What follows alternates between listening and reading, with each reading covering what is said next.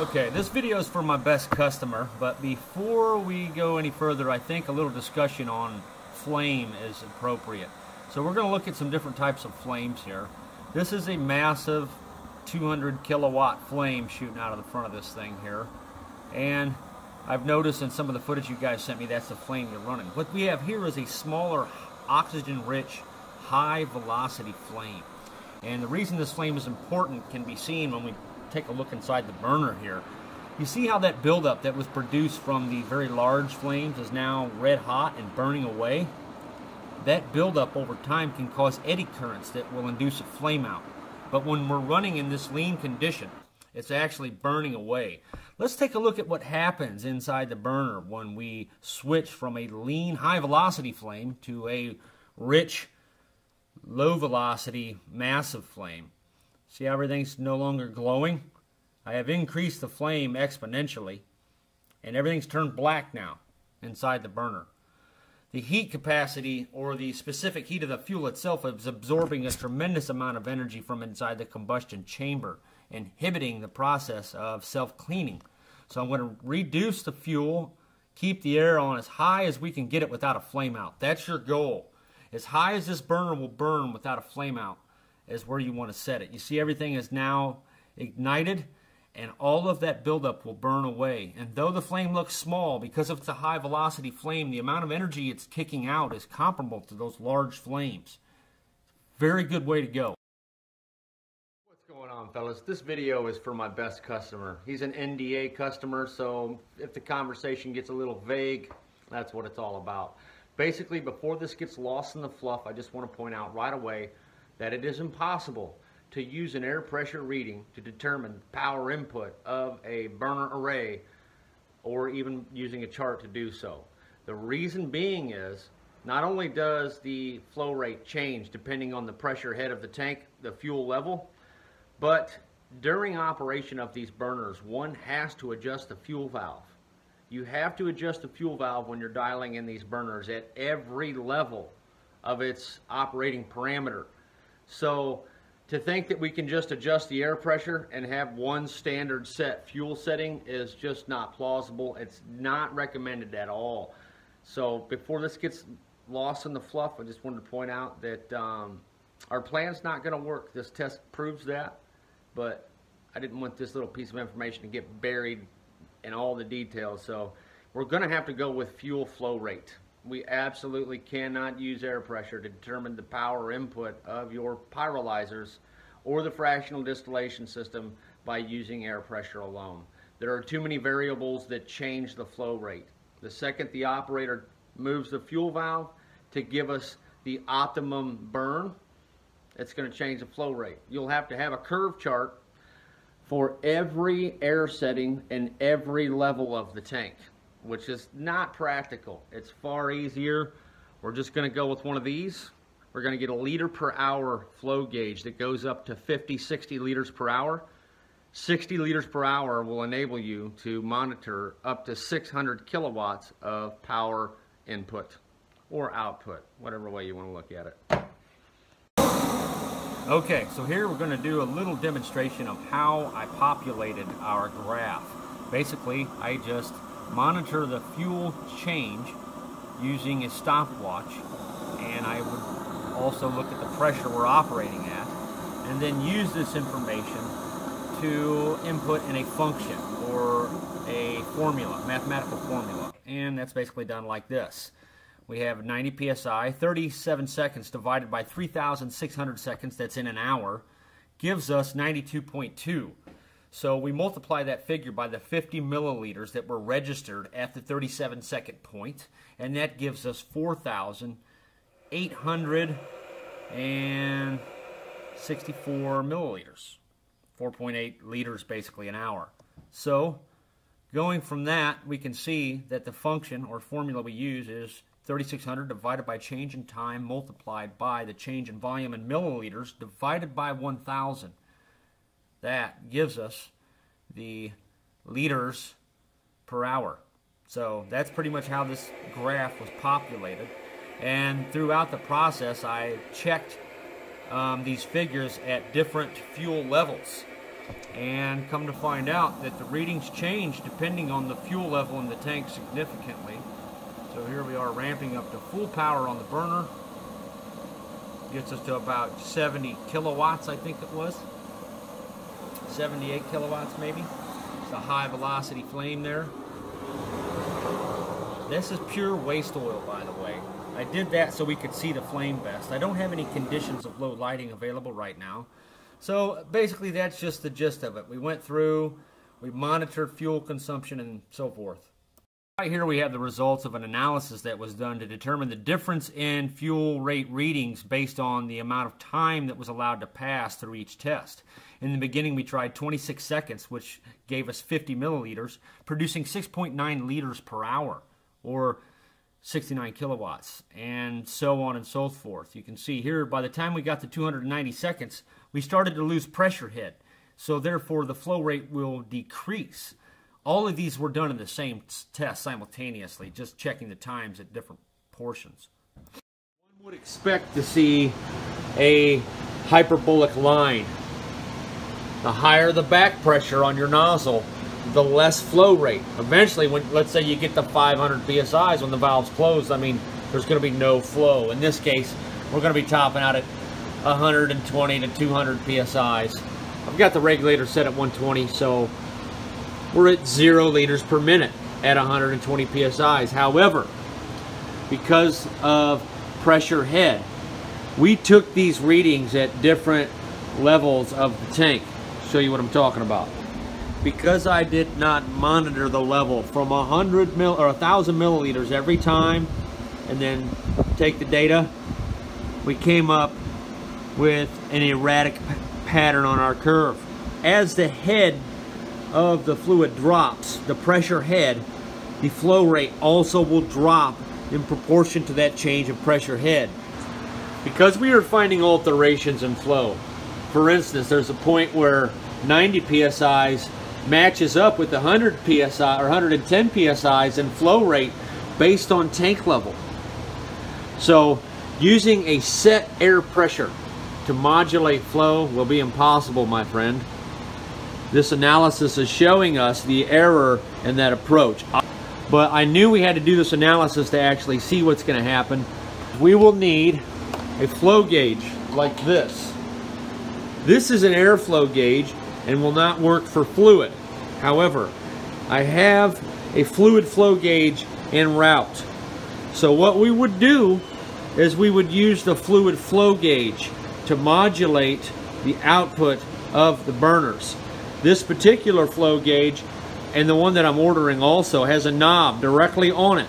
So an operator of the fractional distillation system or of the pyrolyzers could just walk up and modulate this knob that's connected to every burner, and that would give him a liter per minute output. So essentially what it comes down to is every liter per hour you burn is 10,000 watts of power. It fluctuates a little bit in between fuels, but this is the diesel fuel power and the waste oil. They're all real close to that. That's a good enough approximation in my opinion. You can find out the actual kilojoule output of your fuel in many different ways. We won't get into that in this video, but in an example, let's say you burn 16 liters per hour. We multiply 16 by 10,000, we get 160,000. We divide that by 1,000 and come up with 160 kilowatts. Basically just knock off 3 zeros off the number you come up with, and that's your kilowatt output. So what we would do is put a chart next to your guys' flow meter on your pyrolyzer and on your fractional distillation system, okay? And we'd have our flow gauge here doing its thing with this little knob, and then maybe right next to it we have a card, and we have the liters per minute marked on the card. Maybe it should go this way.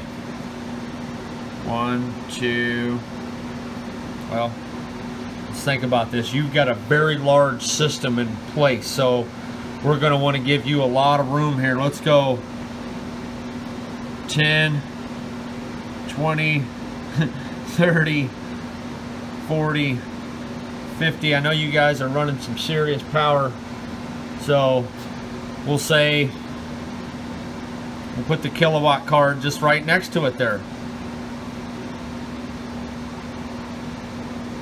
so that wherever the little flow gauge is on liters per hour, we just make a little corresponding card to go right next to it. Or maybe the operator could over time memorize these specs and could know that at 50 liters per hour you're at 500 kilowatts. So there you have it, guys. I hope that helps you out in your operation. This test should thoroughly show how we absolutely cannot use air pressure as a means of helping the operator set the power input.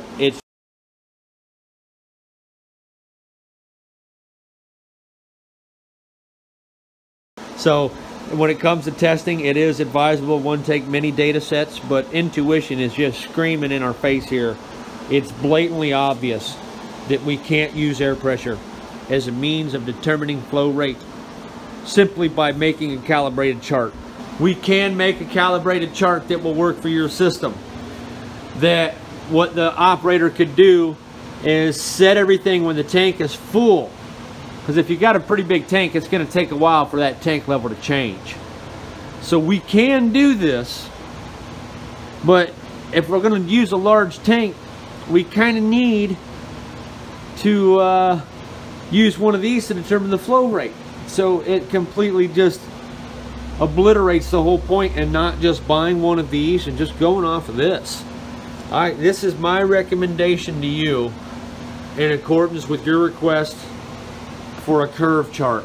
For the most part, we're going to take care of that. This is what we're going to want to do. We're going to want to go with the flow gauge. It could end up taking a really long time to populate a list like this by determining the flow rate of your tank at every level. So tell me what you guys think. I say we abandon the chart altogether. We get a flow gauge like this. We do the mathematics to determine the corresponding kilowatt output. And throughout the day, as the tank level drops, guys, the operator is going to want to come over here and adjust this knob. All right, fellas, just want to sneak this in here real quick. We haven't even started messing with fuel valves yet. Okay, you have to adjust the fuel valves to dial in these burners just right. So the second we touch that fuel valve while we're dialing all this in, our little chart's information is just going to fly out the window. The correlation is going to change. We would have to have a curve chart for every level of the tank, you know, within 6 inches, and for every fuel setting and every air setting. So the second you change that fuel setting, all of our air setting correlations change. So having a fuel flow rate is going to be the way we determine the power input to the device. That way the operator can go over and set the burner and then look at the input. If it's too high, he can go back over and reduce it. The air setting has to be perfectly adjusted to the fuel setting every time. We can't just adjust air pressure and go with that flame. A lot of bad things will happen. One of them is your burners can foul out. We kind of want to keep these burners running pretty hot. Having a really long, big flame shooting out the top isn't necessarily necessary. We can have a high velocity flame, high temperature, high velocity flame, and get the same effect without fouling out our burners. But that's just one thing I wanted to point out. We're going to have to go with the fuel flow situation. That way, no matter what the air valve set on, no matter what the fuel valve set on, we will be able to walk over and get a quick glance at the fuel flow and then quickly determine the kilowatt input based on that. Now, in regards to our other discussion, I'm not going to say a lot about this, but this is basically something I highly recommend you do. This is the simplest way to get agitation in there, and you're also going to mitigate any carburization or buildup, so to say. Kind of like cooking a pot of soup. If you don't stir the soup, you get all that stuff burnt up and built up on the bottom of the pot. And not only is that bad for the soup and the taste, but now the heat's being blocked. So you're wasting tremendous amounts of heat from that buildup. A thrusted flow should mitigate that. Now, the amount of thrust you're getting and all that stuff is going to be important. Do not make this stuff spin unless you put baffles up top. That's a lot of work. That requires a lot of dangerous work, I might add. The whole thing's dangerous. Implementing this is not going to be safe. There are some ways it could be done, but you're going to have to weld on this tank, which means it'll have to be drained and cleaned. So don't expect you to jump right on this, but just a suggestion to keep the burners. I think that if you don't do this, you're going to end up having to scrape the bottom of this tank anyway. I could be totally wrong. I could be wrong. But maybe it'd benefit a guy to scrape the bottom of this thing and see what's going on down there. Now, to avoid any dangerous hot work, if you guys have a hatch connected to this system, we could connect some plumbing to this hatch that would allow us to attach the plumbing to the hatch away from the tank. We could then bring the hatch back in place, lower the tubes in, and connect the plumbing after bolting the hatch back on. That would avoid the need to drain the tank. All kinds of stuff. You could even do a quick swap by maybe building a second hatch that has the tubing on it already, so all you got to do is shut the system down, hurry up, take the hatch off, throw the new hatch on. Within, you know, half hour, you got your fractional distillation system up and running again.